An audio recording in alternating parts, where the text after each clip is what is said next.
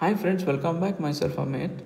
So I'm here with the continuation of previous topic, that is on strain energy method. In the previous lecture series, that is first lecture series, we had studied a complete concepts with respect to strain energy method and what are all the standard cases and as well as what are all the formulas that is need to be remembered to find the value of strain energy as well as deflection. First we need to find the value of strain energy with respect to normal condition. After finding out the value of strain energy, by making use of this value by applying Castiglano's first theorem, we are going to find the deflection. After finding out the value of strain energy, we are going to apply the Castiglano's first theorem to find the value of deflection. The Castiglano's first theorem is valid only for one is determinate structure. It is already explained in the previous lecture series, and also when the principle of superposition is valid. These are the two cases should be satisfied in order to apply the Castiglano's first theorem, where we are inputting the value of strain energy to find the value of deflection. Okay. In this lecture series, let us study some of the standard cases, strain energy and deflection. Okay, let me take the first standard case. Let me take one cantilever beam carrying a load W. Let me take this point as A and this point as B, and with respect to the by referring to this structure, we need to find the value of strain energy stored in this structure as well as deflection. Okay, fine. So first let me cut the section saying XX to a distance X from the loading point from the point B. Next, the next step is what is the moment at this structure, that is moment at a point, this point is X, the moment at a point X will be equal to, I am very sorry, just take this as X. I wrote W. Okay, just take this as X. The moment at a point X is equal to minus W into X. That is because the structure is sagging. Just you have to stand here and you have to look into this. The structure is sagging, that is sad smiley. Okay, since the load is coming in this in the upward direction, the structure is sagging. So I am taking it as minus W into X. And just what is the value of strain energy? I mean, what is the formula for strain energy? Formula for strain energy is, let me take this distance as L. Integration of, since this is the origin points from 0 to what is the total length? Total length is L. From 0 to origin to L, mx square, moment at a point X, of its square into dx divided by 2EI is the standard formula to find out the strain energy method. And also in the previous lecture series I had explained, if I am taking this is the structure, what is dx? Dx is the some elementary area of the structure will be equal to dx. After finding out the value of dx, you are going to apply the limits, that is 0 to L, you are going to get the strain energy for the entire structure. So I am just making it as mx square is equal to W square into X square. That I am going to input here, which is equal to 0 to L. What is the value of mx? Mx square is W square X square into dx divided by 2EI. Now you have to integrate the value dx with respect to dx. So I am taking it outside. I can W square divided by 2EI is taken outside, and integration of 0 to L with respect to X square into dx. The integration of X square will be equal to, where W square divided by 2EI, the integration of X square will be equal to X cube divided by 3. Very simple. This is the basic concept.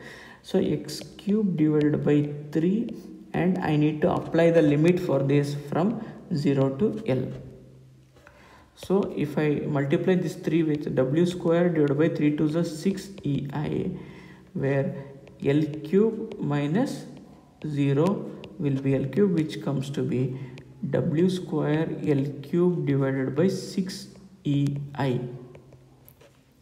So the strain energy stored in the structure, that is the strain energy stored in the structure, will be equal to U is equal to W square L cube by 6 EI. This is the first standard condition.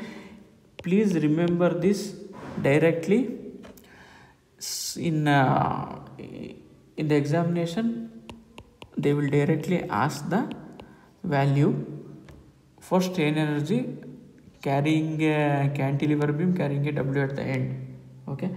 Next, for the same thing, we can find out the deflection by applying Castiglano's first theorem. Castiglano's first theorem, to find the deflection, will be equal to dou U, partial derivative of strain dou U divided by dou W.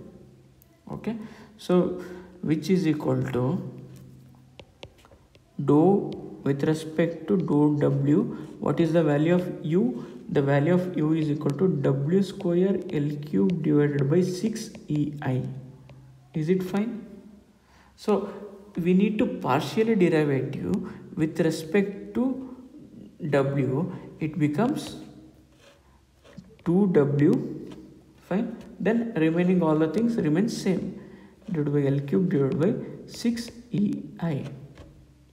So 2 ones are 2 threes are. So delta will be equal to W L cube divided by 3 EI. That is what I am saying.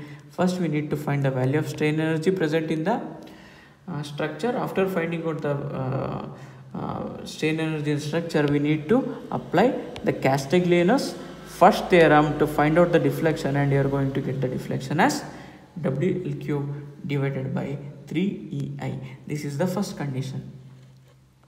Next, I am going to solve the second condition. So what is the second condition? Same, I am just taking like this. So taking a cantilever beam, instead of point load, it is carrying a uniformly distributed load throughout its entire span, and the uniformly distributed load is W per meter is acting upon the complete thing. And let me take the length is equal to L.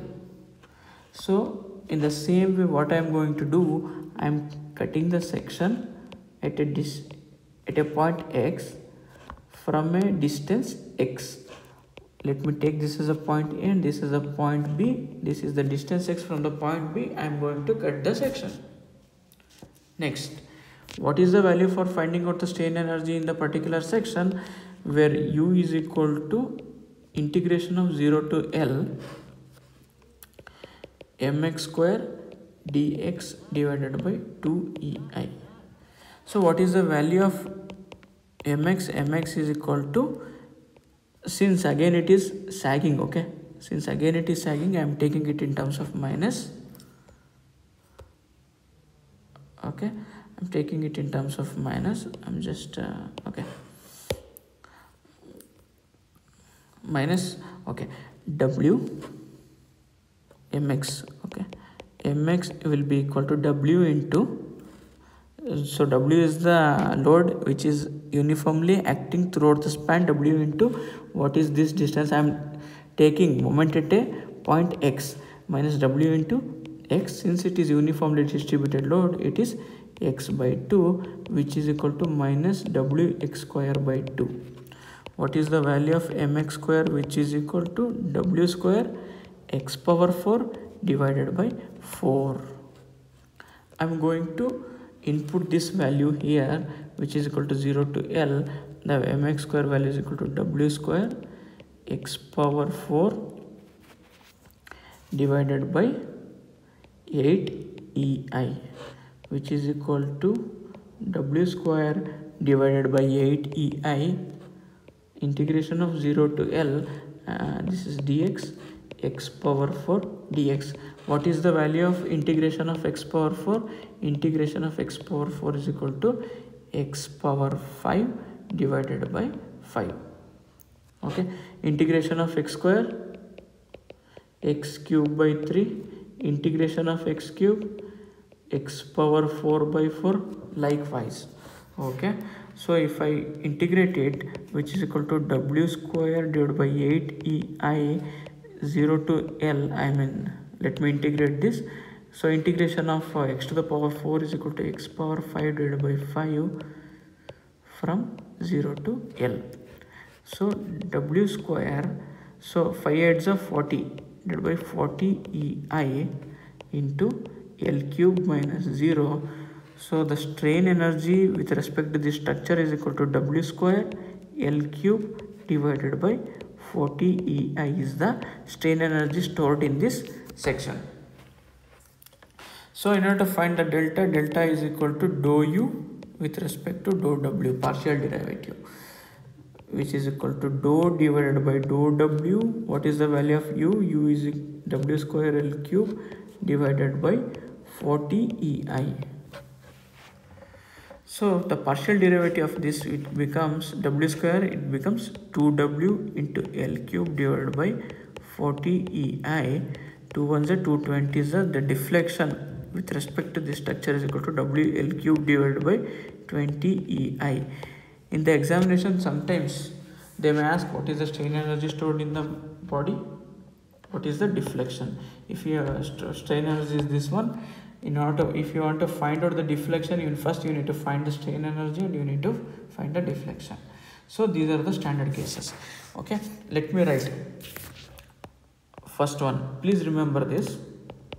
In the examination, if you remember this formula, you will save your time. This is the first standard condition. The strain energy stored in, let me take this as length W.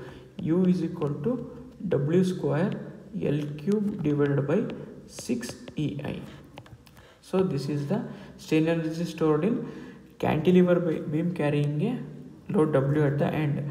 Second one is, it is also already we have solved, that is W per meter to the length. U strain energy is equal to W square L power 5 divided by 40 EI. Then third condition, third standard case is, I am taking one simply supported beam. Here also you can follow the same step. Since L by 2, the whole length is L. Let me take this as a W. The strain energy stored here is W square L cube divided by 96 EI. This is the standard condition. And the fourth, same thing for simply supported beam carrying a uniformly distributed load, that is equal to W. This U, let me take this as length L. U is equal to W square L power 5 divided by 240 EI. Okay, please make a note of all these four conditions. This is because many attempts I had seen in the many of the examination papers where they are directly asking the standard conditions.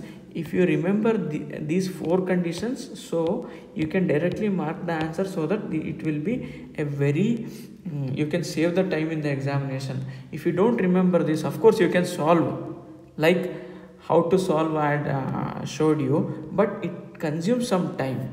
If they have given some of the trusses like this, if load is W is acting and it is fixed, and in this condition they may ask what is the deflection. Let me take this as a point A, B, C. In the critical structures you can find the value, but if they ask the standard conditions, then without wasting the time you can answer. Please remember all the four conditions, which is very important and directly asked in the examinations.